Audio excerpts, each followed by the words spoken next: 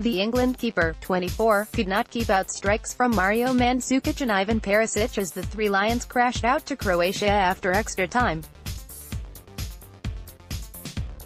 Chants of "We are proud of you" were blasted out at the final whistle as the players lined up in an almost transfixed glaze at the thousands of England fans filling the stadium.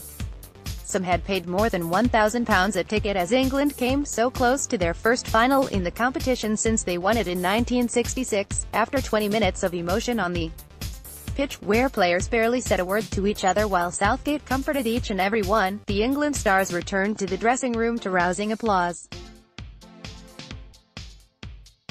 But barely a supporter left. Slowly, one by one, the players re-emerged where they met with friends and families watching from the stands.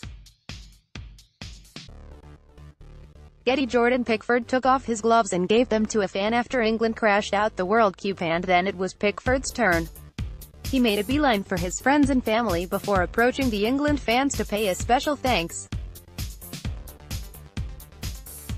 With England's number 1 being blasted out by the brass band, Pickford hopped over the advertising hoardings before taking off his gloves and giving them to one lucky fan.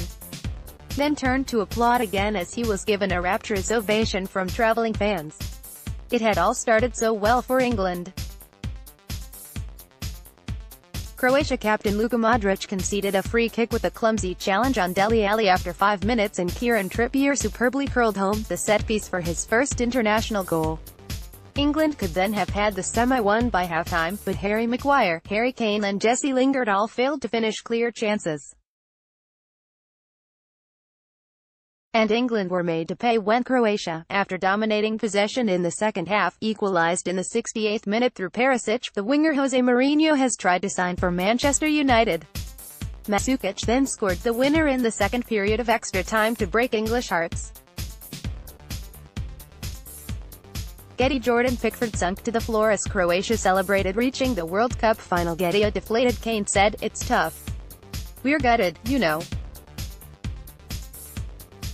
We worked so hard, it hurts and it'll hurt for a while, but we can hold our heads up high. It was a fantastic journey. We got further than anyone thought we could. We've just got to learn from it. We created some good chances being 1-0 up. There are lots of ifs and buts and it is hard in these games. It is small margins and it went their way today. Played well at the start and in extra time, but we missed a few chances to kill them off. Until they scored in the second half, we were always under the cosh. Maybe we dropped too deep at times. There is a lot we could have done better, but they played better. Obviously it has been great to get to this stage and we know we have done everyone proud, but we wanted to win. Now England have to pick themselves up to face Belgium in the third-place playoff against Belgium in St. Petersburg on Saturday.